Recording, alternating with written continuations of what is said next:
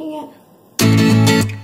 Hi guys, welcome to my channel. If you're new here, my name is Brenna, and this is my week 35 of pregnancy update. And I actually have a doctor's appointment, my first weekly doctor's appointment this morning in about an hour. So I'm going to still go to that and then give you an update after that. But first, I just wanted to go over a few of the symptoms I've had, even just the last few days.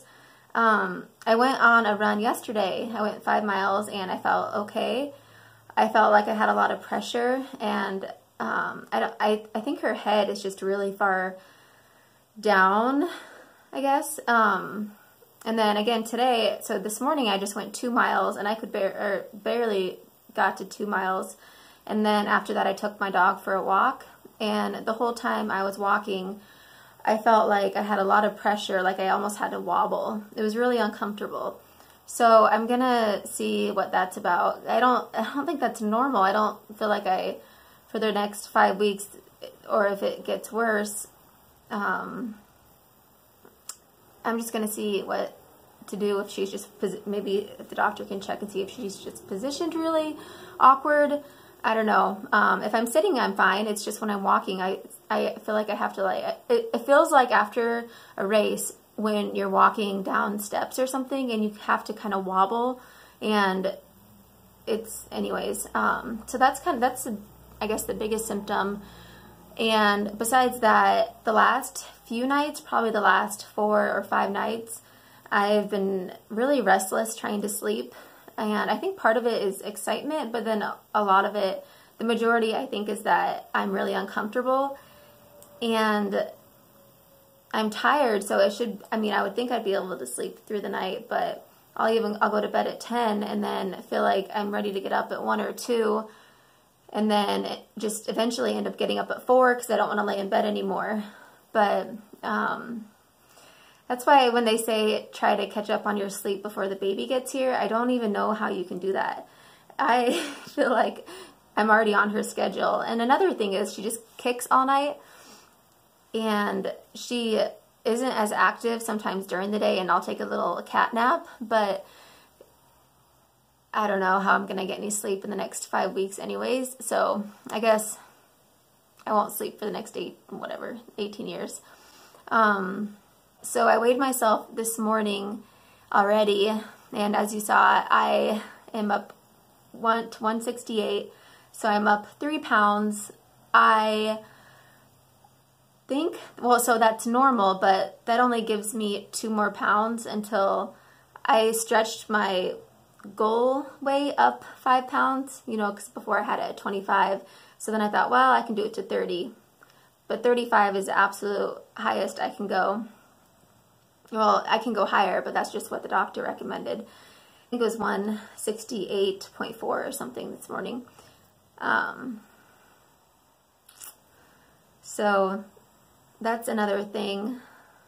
But yeah, I'm really excited for my appointment today. I think today is when she starts checking my cervix to see if it's dilated at all. I highly doubt it would be at this point, because I know some people can have it dilate around 3 weeks before their due date, but I'm still 5 weeks out, so we'll see. I mentioned in my update last week the perineal massage, but I didn't explain what it was, why my doctor recommended it. And the reason they recommend doing the perineal massage is because it's been proven to help you, or to make you have less of a chance of having trauma or a tear. And tears are a lot of people get tears, 1st degree, 2nd degree, 3rd degree tears. So it's not uncommon by any means. I'm just terrified to get a tear, because I would like to start up running, within the 4 weeks or so after she's here.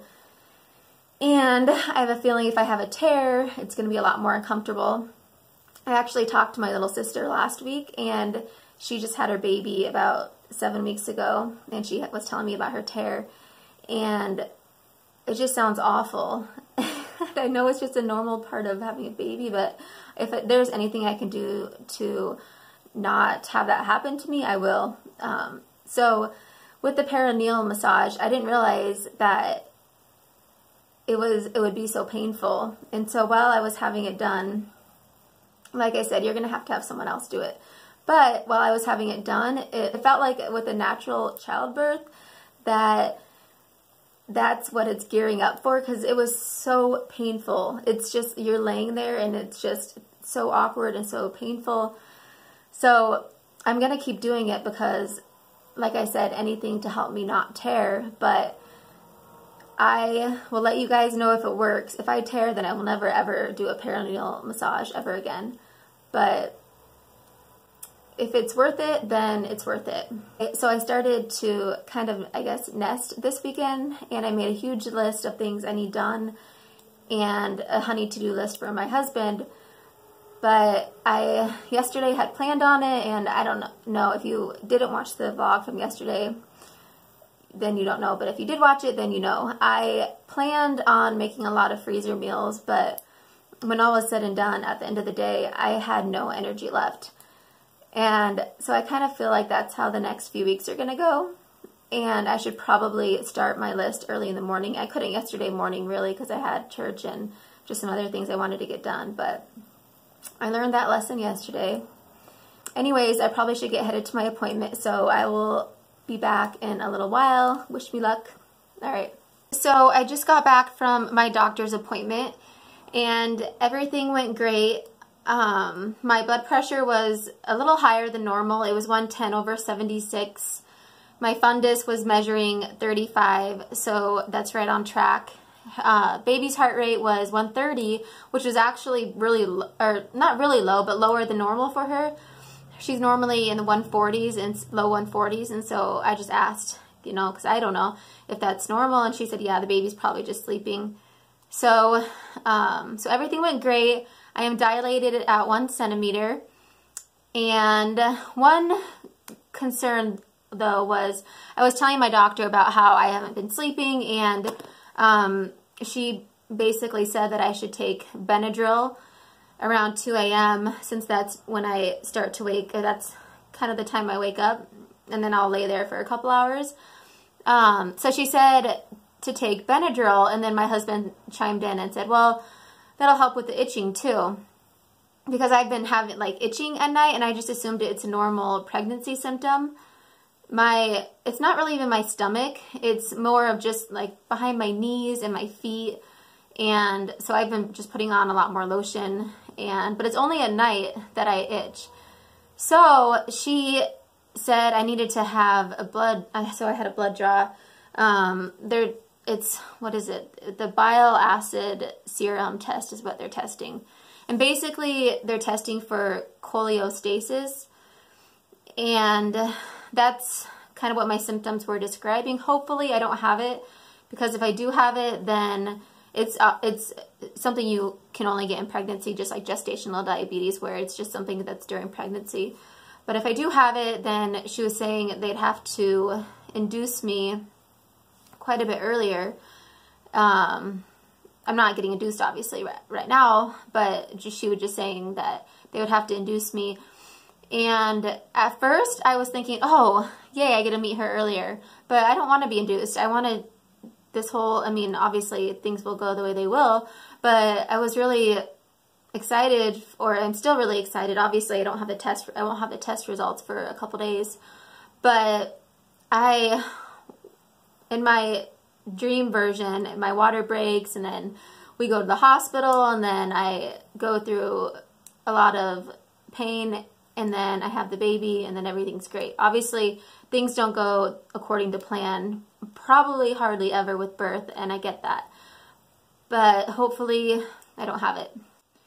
We also talked about in the event that I don't have it, about my due date, and I was just asking about whether or not there's a way to estimate as far as how far in advance, because my husband is on call the weekend before I'm due, and so I was thinking if there's any way around it that we can have a better idea, maybe.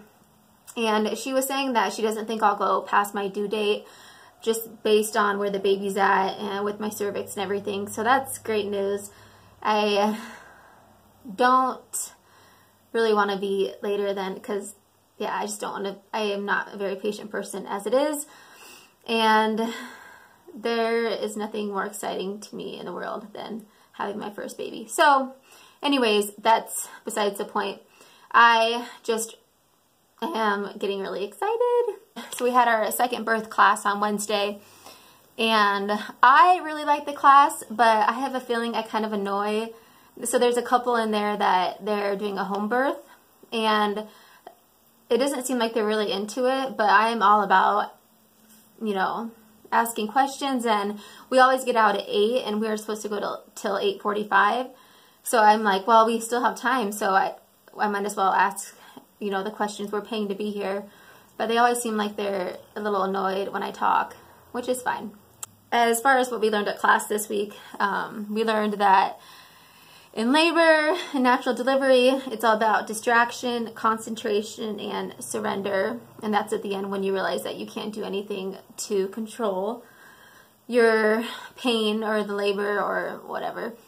And then also, I had never heard this, but apparently, I'm sure a lot of you guys have heard it, about when the baby it starts to crown. It's called the ring of fire. So that was a little, I don't know, a little crazy. They also brought up stem cell banking, and if any of you have ever had any of your baby's stem cells banked, let me know down below. I haven't done a ton of research on it yet, but well, it's something to look into. I still need to do that before Wednesday, and just to figure out the cost and everything. I guess they ask it now after every delivery. The hospital will ask if you're going to have the baby's stem cells banked. So they also talked about that you should consider bringing a cooler to the hospital, because they have a lot of snacks there, but not necessarily ones that you want. And then if you want like Gatorade, they don't have Gatorade. They can give you water and juice, but basically to kind of pack your own snacks. And so I obviously already made up a list of snacks to bring, and I'll go through that in my hospital bag when I do that video. Everything's going swimmingly.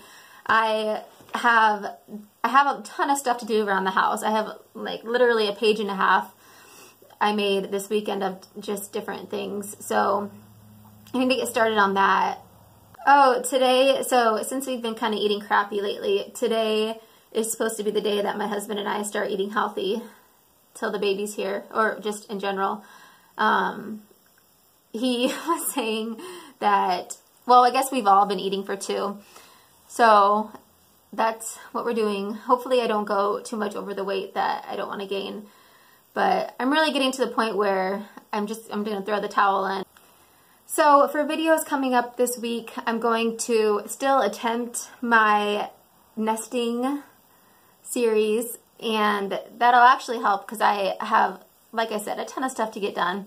And then also my hospital bag video, I'll do my hospital bag, the baby's hospital bag, and then my husband's. So I was going to do it later, but I kind of just want to get everything just ready to go. They're for the most part packed. I don't have my husband's done, and then I still need to fill the cooler. Obviously, a lot of that stuff will be last minute. So I'll do those, and then after that, it will be my 36th week of pregnancy update. So I'll go ahead and show you my bump. And it's probably going to look a little bit bigger than, well, it'll look bigger anyways than last week, but we just ate. So anyways, that's it with the shirt. I love this shirt. I got it from Target.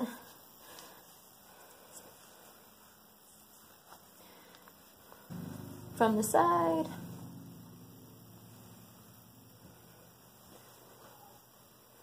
And the front. And back.